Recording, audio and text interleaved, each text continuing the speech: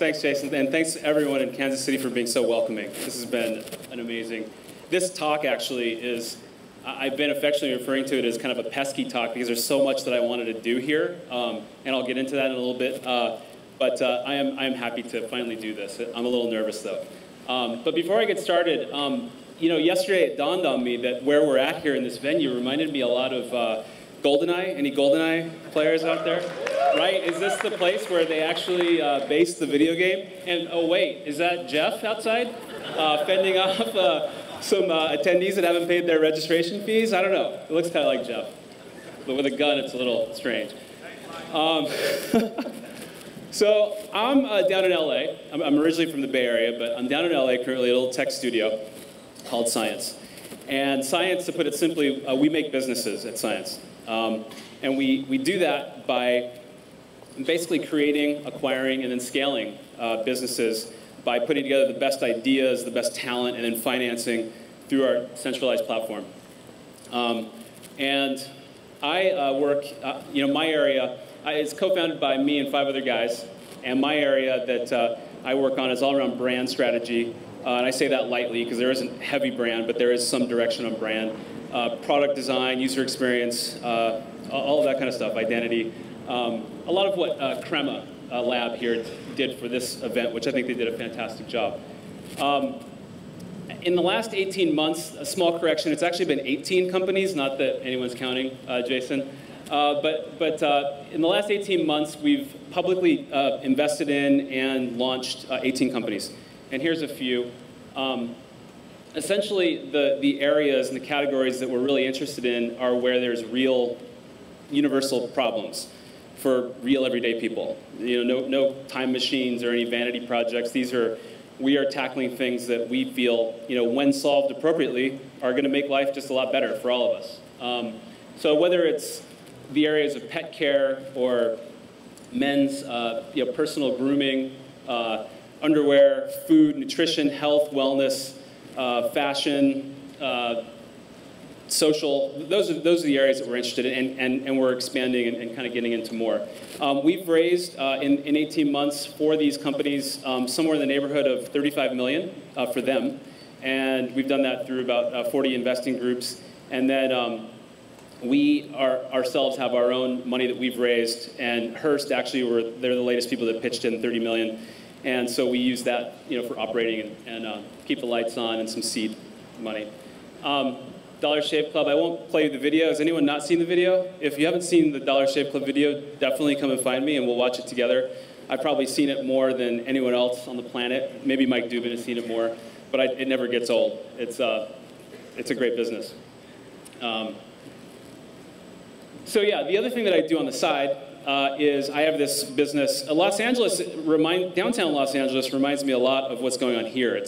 I think you guys might be a little bit more evolved, but it's very raw in downtown Los Angeles. And what you'll find is there's a whole bunch of manufacturers, makers, people that cut fabric, leather, do all kinds of amazing things. But a lot of that business has gone to other countries. And so there's so much opportunity down there. And it's just because I live down there and I couldn't help myself. And I've always kind of dabbled with physical products in addition to digital products.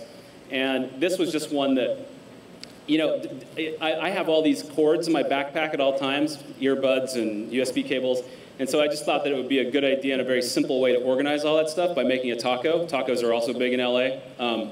So that's the cord taco. The follow-up to the cord, and we're giving away cord tacos here at the counter, so hopefully everyone got one. If not, come and see me. The follow-up to the cord taco is a prototype of the cordito. Look at the cord wrap, so you can actually stuff all of your earbuds and your USB cables and your plugs and wrap it up. It was almost the cord burrito, but I'm saving that one for something else. And then this is a product that you may have used. Has anyone used this Venturi? You pour wine in and it's supposed to make the wine taste better? This actually wasn't a company of mine. This was a guy named Rio Sabaducci. He was the engineer. He was a neighbor of mine when I was down in San Diego. He was coming over to my house with this thing on the left that essentially was like this kind of plexi cylinder filled with marbles. And he was pouring wine in it. He's like, no, you got to try this wine. And he was doing like the comparison with the $2 chalk, and making it taste better. And I was like, listen, it's a great idea, but the product looks like shit. So So I basically helped him devise a way to make it look like something that people would want to, like, you know, kind of fit into the culture of their wine where they're spending a lot of money. So that's the Venturi. And it all, you know, all of these things are just really based on really simple sketches and a lot of drinking, actually. Two of my my best projects are my two sons in LA, and I wanted to throw a picture of them in. They might be watching this on the website right now. That's Jake on the left, who we affectionately refer to as DT, which stands for Dark Thoughts. He just comes up with the craziest things. And on one hand, I want to call a therapist, and on the other, I just hug and kiss him to death because he's hilarious. And that's Nick on the right. And Nick, I strongly believe, is the next Steve Jobs. I believe this so much so that we're starting to dress him like Steve Jobs. And that's the way he goes to school, and that's where he carries all of his homework. No, this was Dress Like Your Hero Day, but I think he wears it well. He actually called me. I was on my way to Vancouver, British Columbia, and he's the one that broke the news to me when Jobs died. And I'll never forget that because he called, and he was in a panic, and he was sad because he is a bit of a fanboy, and I mean that nicely. But he called me and he said, you know, who's going to make all the phones, Dad? And I was like, well, they'll carry on, you know. And it was kind of a sad moment, but yeah, he's really into Apple. So I just to give you kind of an overview of my kind of professional background. Geography is something that I think is interesting because Amy Jo was talking about the downtown project in Las Vegas. I myself I was on a blimp tour in my early 20s, and I traveled to about 40 different states, covering NASCAR and baseball games, and that was a great way to sort of like expand from the Bay Area where I was born and raised. But this is sort of an overview of my professional career. You know, in the early days for me, it was graphic design and digital work in the nonprofit areas in San Francisco. And then I went on to just the biggest companies I could find. I thought that was what you did after you got some experience. So I worked for, you know, Disney, AOL, Tech TV, Intuit. And then I met, when I was at AOL, I met this guy named Mike Jones, who we had acquired his business. He had a business called Userplane. He's from Oregon. And I just like kind of fell in love with the guy. He was just an amazing entrepreneur, had a great energy, and he was the kind of guy that like I would actually leave my big comfy job and go start like something new with, because it's a bit of a scary leap. And so I did that. We did this company called Savo, which is this kind of content business. And I did my work. I was commuting. There was a lot of Southwest flights between Oakland and LAX, and I was commuting for about 8 months. And I got sort of so exhausted, and I missed my boys and everything that I got my work done, my year goals done in like 8 months. And I emailed him. I'll never forget this. And I said, you know, Mike, I'm kind of wrapped up. I'm going to head home. It's been great. And he said, wait, I'm going to go work for MySpace. And he said, would you like to redesign MySpace? And like from a design perspective, the opportunity to redesign MySpace was like huge, right? Because MySpace at the time was like the Exxon Valdez of the web. It was the biggest disaster. And so like to sort of have the opportunity and to kind of respectfully approach that kind of responsibility that was a big deal to me. And so that was about the only thing that could keep me in LA. And that was about a 2-year project that I'll go into more in a minute. And then science is just all startups and all totally different, the exact opposite of big companies, and we'll get into that. I have a lot of connections to Kansas City, come to think of it, even though this is my first time really spending time here. One of them is Hallmark. I think Hallmark is just an amazing brand. And I was thinking about their brand. I was thinking about how people actually take a brand, a good Americana brand like Hallmark, for granted because they see them in all of the malls. They see all the cards in Target. They kind of, it's easy maybe to make fun of it a little bit because of you know, there might be some cheese there. But the reality is, there's a guy named Gordon MacKenzie. You guys have heard of Gordon MacKenzie, and you've heard of this book, Orbiting the Giant Hairball. If not, you absolutely need to buy the book. It's on Amazon. It's cheap. You'll read it by the end of the day. It's a gorgeous book, and it actually restored my faith in creativity in the workplace and in large companies. It was when I was at Intuit, I was redesigning TurboTax, and I moved down to San Diego. I moved a friend of mine down to San Diego, and we had this kind of, this uh-oh moment. It wasn't an aha moment, it was like an uh-oh moment. And it was like, wait a second, are we working on tax software for the rest of our lives? What did we just do? And it was an interesting moment. That's when I discovered this book. But I mean, the hairball, it's a great metaphor. You've probably already read it, but I'm going to go through it again. It's the bureaucracy that companies create through endless rules, policies, procedures, management layers, and practices. Each rule is like a little hair that gets connected or knotted to the other hairs, and the result is a giant hairball.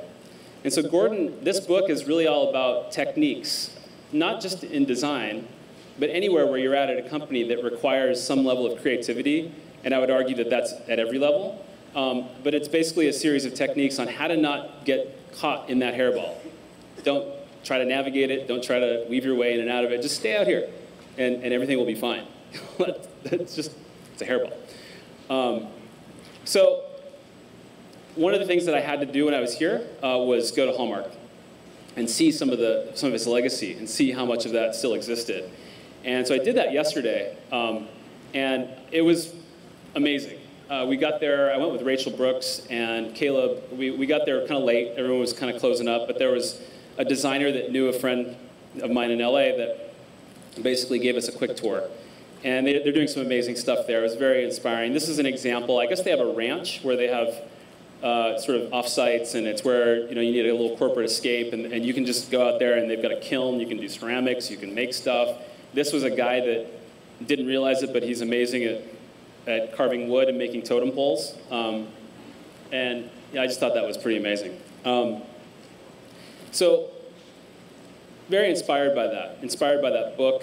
I discovered that book in about 2003, and I've been recommending it ever since. Let's talk about MySpace. So the MySpace project started around 2009. And I came in when there was a bit of a shift in leadership. The original guys, there were some original people that stayed. A lot of the original guys left. But I was tasked with coming in and basically figuring out what to do with the offering, figuring out what to do with the design. And it was probably one of the most sophisticated problems that I've ever faced, because it wasn't just a redesign of a website. It was an organization that had a lot of kind of invested effort and beliefs and a lot of different opinions. And navigating that, trying to navigate that, I had to go to Gordon's hairball book a lot for about a year. And then the redesign really started like a year into it, and then I'll kind of show you some stuff. But essentially, MySpace, the weird thing about MySpace was that they filled this void on the social side. They enabled people to connect, on the web, which was an amazing thing. They used, because it was in LA, they used music and music events as a marketing vehicle to get the word out about MySpace. So thus, it also became this sort of way to market. If you were an artist, it became a way to, get the word out about what you've made, your music. And so you remember there was a time when you would type in any band or any song into Google, and MySpace would be the first result. That's how people would use it. So you basically, through whether they wanted to or not, that was their brand positioning. They had social, and they had this great thing for music discovery and for artists to get their music out. So what did they do? They started adding a whole bunch of stuff. They started adding, things like horoscopes, restaurant reviews, weather reports. I don't need to go on. They totally lost sort of focus on what their sort of core was. And so, meanwhile, other competition came in and crushed them. They crushed them on the Facebook side, or excuse me, did I say that? They crushed them on the social side, and then they got crushed because artists, as they diluted the offering, found other ways to market their stuff. So it was sophisticated. There's a lot of different ways that we approached that redesign. One of the things that I'll show you here is we did a video that was basically a representation of all the users sort of post the relaunch and the redesign. And we used that as a way to get the word out. I'll show it to you now.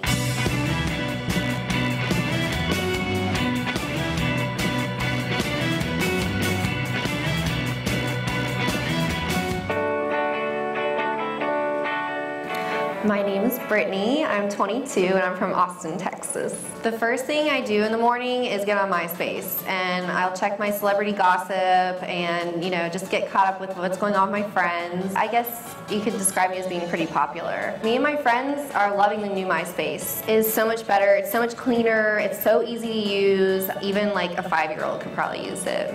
And one thing I love, now I have 3 separate profiles. I have one that's like my church profile, I call it. Then I have a page, employee profile. It's mostly just my pictures that are really good. Hi, my name's Danny. I'm from Orange County, 27 years old.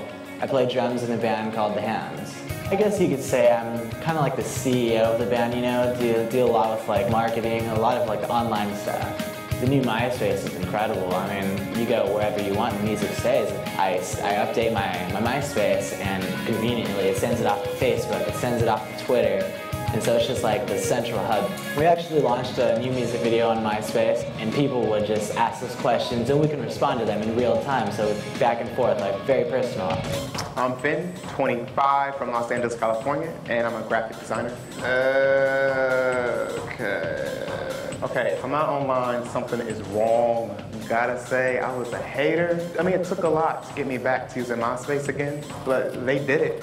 I'm on Facebook, I'm going back to MySpace, and it's seriously dope. Every single application, the grab bag feature, you can click something that you're really interested in, and don't have time to look at it right now, you can go back and look at it later when you do have the time. But the discovery, it's finding stuff that I like, my friends like, what I'm into. I mean, it's like reading my mind, dude. I love the way MySpace is flowing with the iPad too. Oh, got a status message. Hey, what's up? My name is Sean. I'm 23. I'm from Miami. Hey, mommy. Sorry, I've got like new pictures of a MySpace. They be pulling the ladies. Actually, I got 2 girlfriends right now. I put a lot of time into my original MySpace profile, pimping that out. And when they went and changed on me, I was like, yo, what is this? But, actually, it's pretty dope. Like, I'm pretty much the master of DJ TS, though, whatever. I've even got tracks up there that, like, no one's ever heard before. So, like, you have to come to my profile to hear that, so. My name is Gypsy, and I am a bartender extraordinaire at the Down Now. Yeah, no, I moved out here because I wanted to go where all stars go to shine, so here I am. I have a lot of personality. I definitely have used MySpace for social networking when I'm out, like even promoting. MySpace looks crisper, fine-tuned. It looks friendlier. Yeah, it's like a little presentation of me. It's my profile. This is what makes Gypsy work. I don't know. So that was a tool. It was really rough. It was a rough environment. It was a rough environment to sell these ideas and try to kind of rationalize where their users were at, where their business was at. So, we obviously had a lot of opinions that we were working with, so we were trying to be inclusive, but at the same time, we were trying to get something done that wasn't sort of this crazy beast. So we did believe, though, that there was still an opportunity around social and self-expression and music discovery and being creative and individuals and unique. And so we used the video as a tool to sort of see if it was genuine, to see if we were right, to show it to the internal people. That was maybe 2.5 years ago. It was like a kind of a forward-thinking video. We hired actors. That was an interesting project. So ouch, sorry. Yeah, so basically, through all of that work, what we realized through a lot of customer research was that people were still using MySpace to find new music. MySpace had the best deal in music. They had this deal with the labels. It was like unlimited playback, on-demand music, and while other services were coming out and having you pay for it, people were just a little too embarrassed to go to MySpace for that music. In the end, it was a lot of work, and I kind of felt like they needed to focus on the music, maybe try a different name, because I really do think they had an identity problem. And we developed something that was under a completely different name that tested really high, and it was really pretty cool. But then Fox sold it to Specific Media. I found out that I lost my job to Justin Timberlake. He became the new creative director. And I went to science. But it was a great project, and definitely one that I could go on and on about. If you're interested, you can talk to me later. So let's go to science now. So the way science works is the kind of first kind of dubious thing that I'm responsible for is I need to tell founders when people come in with businesses, I'm the one that has to kind of tell them that their baby is ugly. And I do that very politely, and then I politely say, let's work on changing it, and then I try to inspire them.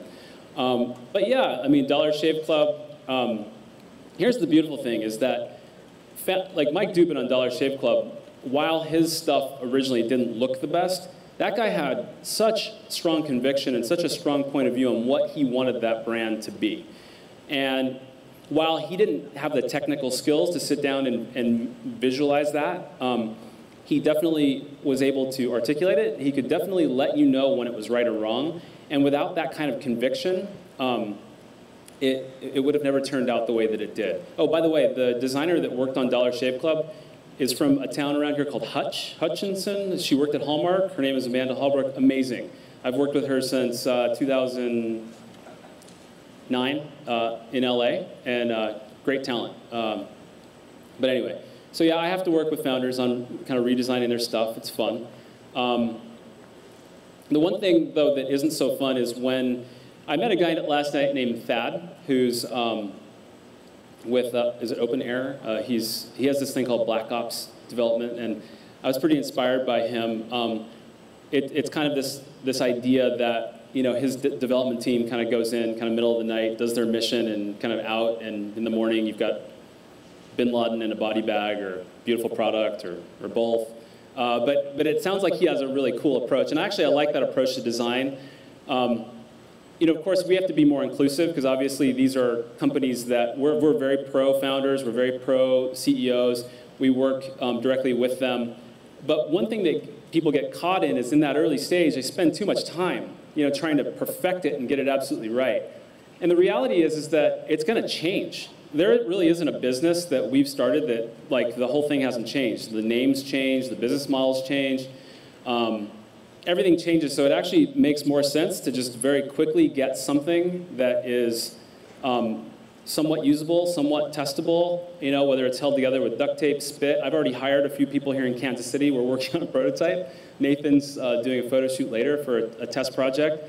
I mean, it's just really important to move quick because, by the way, there are other people that are trying to outsmart you and coming up with probably better ways of doing it, and they will beat you. So, and the change that happens when you're attached is it hurts. And, you know, it's really sad sometimes when people have given such amazing thought to things, but when they come in and we take a look at the business and we test and it doesn't quite turn out the way they want, we absolutely, that's what we do, is we work with them to get it right, but there are some things that have to change. So we really admire people that can be open to being wrong and then can jump into the next thing very quickly.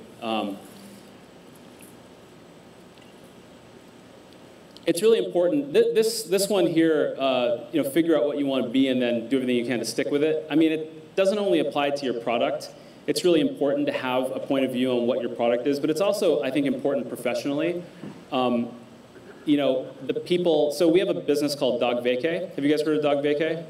Dogvacay is basically a service where you can find pet sitters, you know, real pet people at real homes. So if you're traveling, you need someone to take care of your dog. So Aaron and Corrine Hirschhorn, they were living with a bunch of dogs. That's how they supported themselves. I mean, they had a house full of dogs, and they were real dog people and real entrepreneurs. And they knew exactly what they wanted to be. They came in just like Dubin with a super strong point of view on exactly what their business was. They were open to the brand positioning side, how to tell that story, what the logo was, all of that kind of stuff. But at its core, it was all about them and their business. And so it's really important that you spend some time. And if you feel like you're vacillating, you're wandering around a whole bunch of ideas, you're not quite sure, maybe you're passionate about a whole bunch of things, well, that's a great opportunity to just sort of start testing out some of those ideas. But make sure that you have some conviction around something. So I'm really convinced that design, people that are responsible for doing things that are creative, they're like rice, and they soak up the flavor around them. So if you've got people working in sort of beige cubicles and in environments that maybe aren't as inspiring as they should be, your product and the results have a direct correlation to that. And you might just be open up to, if you haven't already done so, giving these people the ability to sort of, move into the space, own the space, make it a fun environment. This is Refinery 29, a highly coveted place to work in New York. And you can see with all of this kind of creativity around, stuff that comes out of them from the offering side absolutely has to be great and creative. This is a picture of my desk. I don't know if you can tell, but our office in LA is optimized for what else? Productivity. So just about everything in the office you can write on, including the desks. They're all whiteboard desks, and you can get them for about $250, I think, or $300 at West Elm. They're called I think it's called the Parsons desk. But environment, space, all of that stuff, again, super important. Keep that stuff fresh, keep it creative. Go to Hallmark. That'll inspire you. This is an important one as well. I think that it's really, really important to kind of understand what you're trying to achieve, not only from a business perspective. I'm sure you've all been in meetings where you're communicating to designers, illustrators, photographers, videographers, what the business goals are. It's also important to have an understanding of what kind of emotional response. What do you want people to feel? I worked at TurboTax. It was another great design problem they had. TurboTax has this interesting problem, or they had at least, where they lose about 70% of their first and second year users. And the reason that they lose them is because TurboTax is very complex. It's like an 8,000, anyone doing their taxes right now on TurboTax? It's like the mother of all wizards, and you're asked questions like, have you earned any inmate income? Do you own farmland, which might be appropriate in the Midwest? Just a whole series of things that are too complex for college students and people that are actually familiar with the 1040 forms, whatever the government provides. So one of their big issues from an emotional response level was that they wanted people to feel comfortable. They wanted people to feel like if they used TurboTax, they would actually give them the accurate results. People are afraid of being arrested for submitting the wrong thing. And trust was a big deal. So at the time, it was about a year after I had Jake, and I was trying out TurboTax for the first time. And on about screen 8, it asked me if I had any dependents. And I entered Jake's birthday, which was the year prior. And then it asked for their social security numbers. And I didn't have those memorized, but I just figured that I could come back and fill those in later. So when I hit submit, the next screen, it literally had like a graphic that was clapping hands. It was like, congratulations on your newborn son, Jake. It's great. And then it said, we noticed that you didn't fill in the social security number. Did Jake die? And it literally had like a yes and a no button if Jake died on screen 8. Like, well, there you go. And that was the beginning of an 8,000 screen wizard of all kinds of fun stuff. So the point is that know what it is that you're know what that emotion is that you're trying to evoke, and do everything you can to adhere to that. You can also use really good product people, designers, anyone creative, and I think actually people are way more creative. You don't have to be a designer to be creative. I think people are way more creative than they give themselves credit for. But use them as therapists. Use them as sounding boards, because if you don't know what emotion you're trying to evoke, you don't know maybe quite what the possibilities are around the business goals, use them as therapists, talk to them, and they'll help you suss that out. So I think that for us at Science, we're inspired. There's a lot going on, and we, like I said earlier, we like to tackle problems that basically make life better. But I think that we also we like to push it. We like to be very disruptive.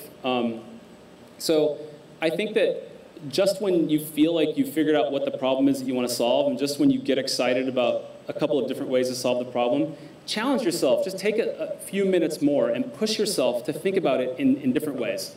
And push it in ways that you haven't seen before. Yesterday I was checking out Scott's charity water site, and I love that 100% model. It's something that listen, it might be out there. This might be a pervasive thing, but it's not something that I've seen before. But it made me feel good about, donating my birthday. And it's little things like that that actually become sort of tipping points for people to actually, invest money, spend money, invest their time in whatever it is you're doing. So really want to encourage you to be unique and to push it. So I was talking about geography. I've been between NorCal, SoCal, the whole thing. My hometown is California. It's a bit of a blur. Like, I'm all over the place. I have a lot of respect for all the disruptive stuff that's happening, Downtown Project, Las Vegas. Here, it's so raw. For Jeff and Reagan and the whole crew to connect the dots in the Midwest, I think is amazing. I see a lot of people that are drafting off of Silicon Valley with Silicon Beach, Silicon Prairie, Silicon Alley. And I think that's great. I don't think that, it's worth a conversation of, is it better here? Is it better there? There is amazing raw talent everywhere. And I wanted to share this video with you. And notice the use of the word London. There are no grand celebrations here. No speeches, no bright lights.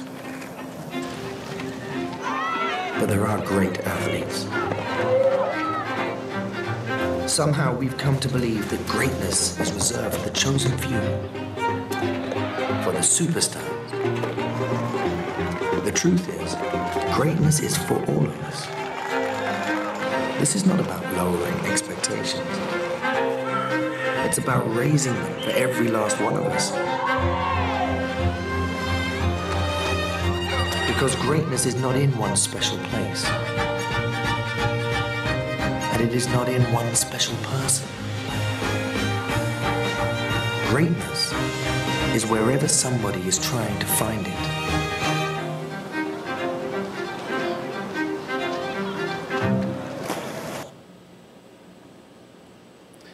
So, you guys should be really excited about what's going on here, and I can tell you already are from the people that I've met. There's a lot of passion, a lot of care. I'm inspired. And we're inspired at science. I almost said MySpace. We're inspired at science, which hopefully makes us inspiring. We're really inspired by people that can let go of their ego. And we're inspired by people that can go for the sort of unsafe route, even though there's harder work there. Go for the unexpected, be open to being wrong. We're inspired by people that can recognize their coworkers and their teams for working super hard. It's important to do that.